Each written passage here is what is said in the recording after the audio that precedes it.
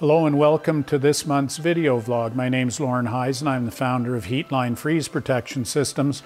And today the topic we're going to speak on is the cable ratings and what it means for a cable, heating cable, to be rated at 50 degrees Fahrenheit or 10 degrees Celsius.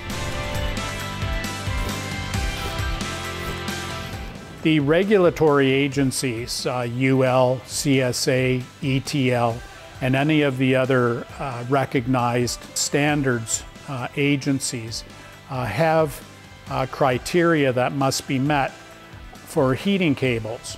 And in this particular case, when we're dealing with a heating cable that's rated at, say, 3 watts of heat output at 50 degrees Fahrenheit or 10 degrees C, it means that when that cable is subjected to an ambient temperature of 50 degrees Fahrenheit or 10 degrees Celsius, it means that it will produce 3 watts per foot, or in some cases it would be about 10 watts per meter.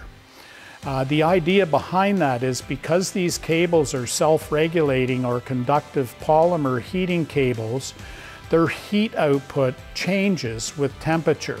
So if the temperatures get colder than 50 degrees Fahrenheit or 10 degrees C, the watt density of that cable goes higher.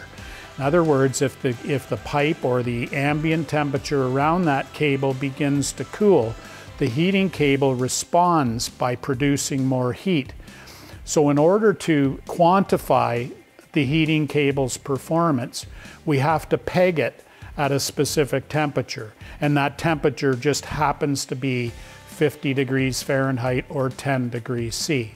So a lot of heating cables, a lot of the ones that we sell, are 3 watts at 50 or 10 degrees Celsius, 5 watts, 8 watts, and 10 watts.